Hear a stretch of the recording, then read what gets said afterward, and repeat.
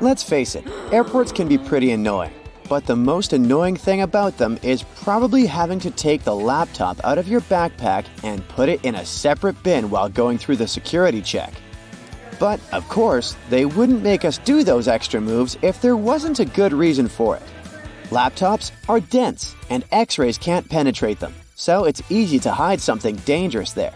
If the device is out and on its own in a separate bin, it's easier for the scanners to capture something dangerous. Most airplanes are white. Is there a benefit to choosing this exact color? No, white paint doesn't make a place feel lighter. Neither does it save money on painting. Here are the actual reasons for the choice: safety, efficiency, and comfort. The first airplanes had a metallic color, but the problem with metal is that it's prone to corrosion, so painting it is a great way to protect an airplane from corrosion. White is favored for several reasons. First, planes fly high above the clouds and are exposed to sunlight a lot. White is the color that absorbs the least heat, and white planes get heated less. Also, sunlight makes the paint fade away. A colorful airplane will have its paint fade very fast and will require repainting. And repainting is costly, so painting aircraft white is a more lasting choice. Also, any damage is more easily noticed on a white surface. So that's one more point for the white color. We always board from the left side of the plane, every single time, no exceptions. For some reason, the right side just doesn't seem to be an option. Yes, that's done on purpose. First, the captain usually sits on the left. This way, it's easier for the pilot to align the plane with the terminal jet bridge. Also, aircraft are fueled and loaded with baggage on the right side. Since people board the plane from the left, the crew can do their job undisturbed, and there's no danger to passengers. Consistency with the choice of a side helps to make everything work more effectively. Since everyone always enters from the left, all jet bridges are designed to get attached to the left side of the airplane. If every airplane had the freedom to choose the side, it would create an additional mess for the logistics behind the process. There are more questions popping up, like what does this black triangle drawn above one of the windows mean? Apparently, it marks the seat from which the view of the airplane's wing is the best. It's needed for the crew to find the spot as fast as possible if, in case of an emergency, they need to inspect the engines, slats, or flaps.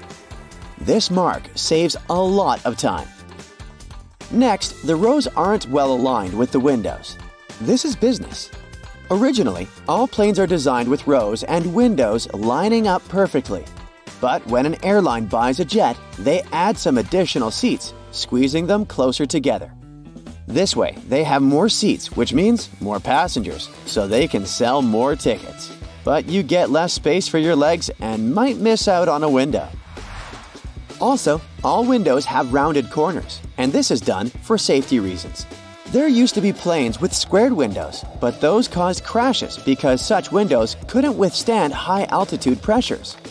At high altitudes, external atmospheric pressure is lower than the pressure inside the cabin. So, there's a big difference in pressure inside and outside the airplane, and this creates stress. Without windows, this stress flows smoothly through the material. A squared window becomes an obstacle, and the flow of stress needs to change direction. The pressure builds up in the corners, leading to cracks. As a result, such windows break. Oval windows allow the stress to flow more smoothly without disrupting them too much and preventing stress concentration. So, oval windows are safer. The glass used in production is stretched acrylic glass, and there are 3 separate panes of it. This is done as a security measure in case there is a breach. This way, at least one pane will remain intact at all times. Have you ever noticed those small holes in the windows? The tiny hole is actually only in the pane that's in the middle. Its task is to regulate the huge pressure difference inside and outside the cabin. This way, the outer pane can handle the load. If the outer pane breaks, the middle one, even though there's a hole in it, will be able to keep the window intact. Also, that hole prevents the windows from fogging up. Now, let's say you want to relax and watch a movie. Luckily, there's a pair of headphones. But they're weird. They have a 2-pronged plug. No, this is not some kind of advanced technology. This is a witty move to prevent theft. If you can't use them anywhere else but on the airplane, no one will have the urge to snatch them away. Outside the airplane, they're basically useless. And then they bring food. There are people who love airplane food and people who aren't very fond of it. But most will agree that food does taste different in the air. Turns out, it's actually a thing. Low air pressure, lack of humidity, and background noise that we have at high altitudes change the functioning of our taste buds. They become less sensitive to sweet and salty foods, so airlines have to use more seasoning. Have you ever wondered what would happen if someone opened an airplane door accidentally? This wouldn't end well. It would be very dangerous to say the least. More specifically, soon there would be a lack of oxygen in the cabin. But gladly, no one can open that door accidentally. The pressure difference between inside and outside makes it almost impossible. It would take some immense strength to open it. The doors are designed to open on their own in case of an emergency.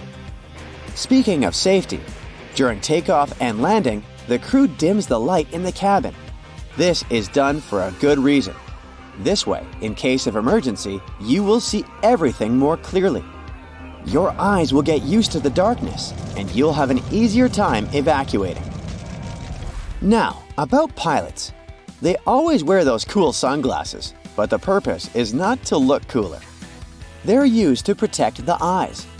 Throughout their career, pilots have to take care of their vision, but the problem is that it's not an easy task when you're a pilot. The damaging solar radiation that our sun emits is filtered out by the Earth's atmosphere, so the sunlight isn't very damaging to you if you spend most of your time on the ground. But it's different up in the sky. There's less air there, and the brightness is way higher. And with every 1,000 feet of elevation, the solar radiation is around 5% stronger. On average, aircraft fly at an altitude of 35,000 feet.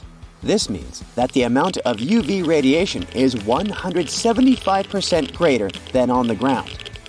This is very damaging to any person's vision.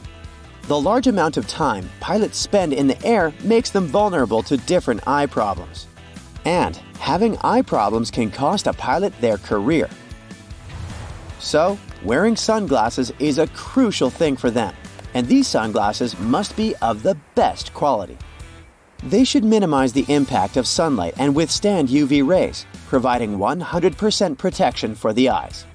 Also, they can't be polarized, since polarization can mess with the perception of the cockpit displays. They should provide the best clarity, decrease eye fatigue, and minimize color deformation, so that pilots can see just like they would without their sunglasses on. That's it for today. So hey, if you pacified your curiosity, then give the video a like and share it with your friends. Or if you want more, just click on these videos and stay on the bright side.